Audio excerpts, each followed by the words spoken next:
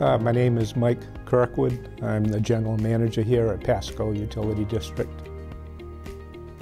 We have a great little company here. We have line trucks, we have line people, we have an office here, a customer service office, and we do a great job serving the needs of about 5,000 people.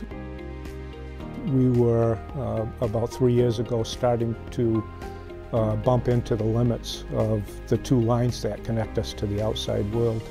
Our peak load happens, during those very, very hot days. We had to take a look at doing something, so we commissioned a study.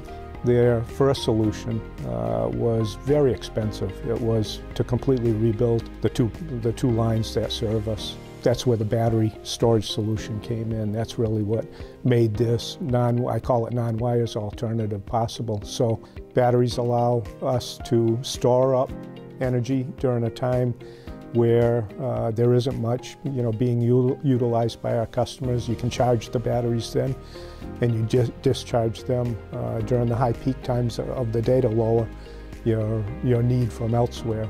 And so this particular project, just became an easy economic solution because it was addressing the reliability concern, but doing it in the most cost-effective manner. It's a 3 megawatt, 3,000 kilowatt battery storage system, and just to put it in perspective, represents about a quarter, let's say a quarter to a third of our need.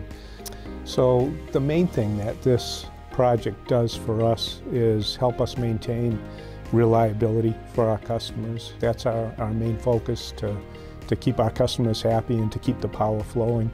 We had a great partner in this whole project, Agilitas, who is the company that we worked with to get this battery in place, which was crucial for us. My name is Jeff Perry. I serve as Vice President of Asset Management for Agilitas Energy.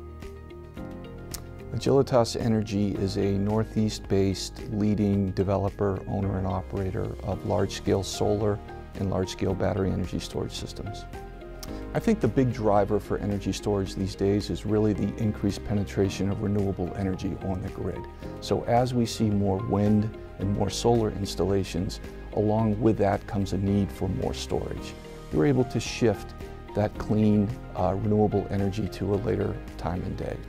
For utilities, as we've seen here with Pasco, great opportunity to avoid large infrastructure build-out, such as transmission facilities.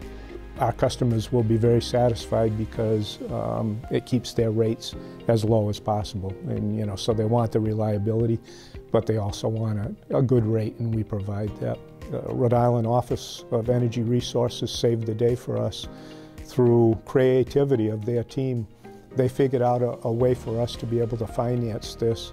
And what made it beautiful was the fact that we were integrating a battery storage project as part of the whole deal let us qualify for the Efficient Buildings Fund financing. There was also some grant money that Office of Energy Resources found for us. They found $250,000 that we could put towards the battery part of the project.